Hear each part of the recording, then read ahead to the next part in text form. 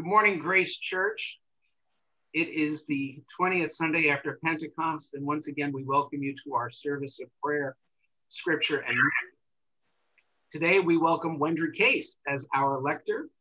As always, if anyone would like to lecture or participate in any way you would like to, please let us know. We are always looking for volunteers. Good morning, Wendryn. It is so nice to have you with us today. How are you doing? Good morning. It's actually great to be here, and I'm excited for the changing of the leaves, and I had some time to be outside in nature, and I'm incredibly grateful for creation every day, especially during these pandemic times. Wonderful. Are we ready? Let's begin. Blessed be God, Father, Son, and Holy Spirit. And blessed be God's kingdom, now and forever. Amen. Almighty God, to you all hearts are open, all desires known, and from you no secrets are hid. Cleanse the thoughts of our hearts by the inspiration of your Holy Spirit, that we may perfectly love you and worthily magnify your holy name through Christ our Lord. Amen. The Lord be with you. And also with you. Let us pray. Almighty and everlasting God, in Christ you have revealed your glory among the nations. Preserve the works of your mercy, that your church throughout the world may persevere with steadfast faith in the confession of your name. Through Jesus Christ our Lord, who lives and reigns with you in the Holy Spirit, one God, forever and ever. Amen.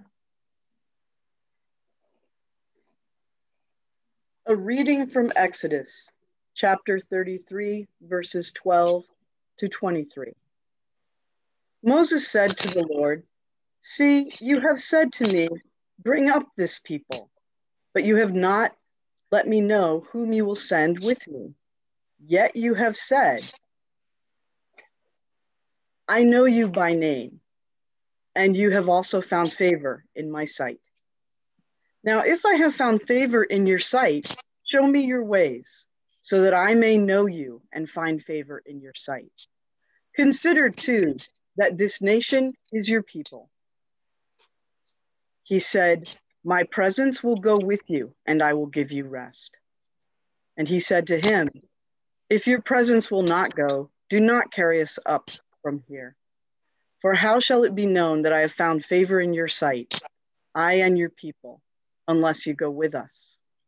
In this way, we shall be distinct, I and your people, from every people on the face of the earth."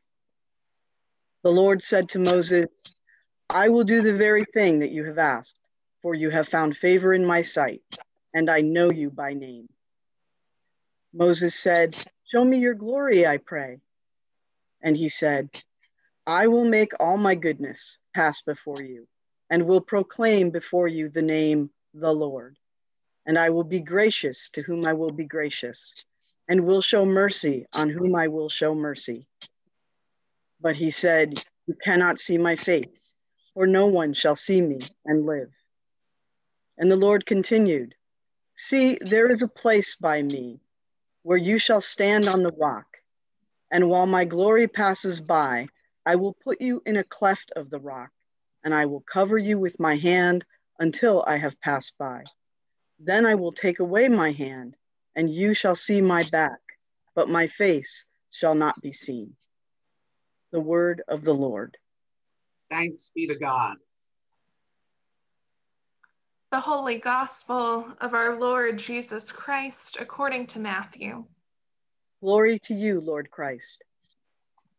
The Pharisees went and plotted to entrap Jesus in what he said. So they sent their disciples to him along with the Herodians, saying, "Teacher, we know that you are sincere and teach the way of God in accordance with truth and show deference to no one. For you do not regard people with partiality. Tell us then what you think. Is it lawful to pay taxes to the emperor or not?" But Jesus, aware of their malice, said, "Why are you putting me to the test, you hypocrites? "Show me the coin used for the tax." And they brought him a denarius. Then he said to them, "Whose head is this, and whose title?" They answered, "The emperor's."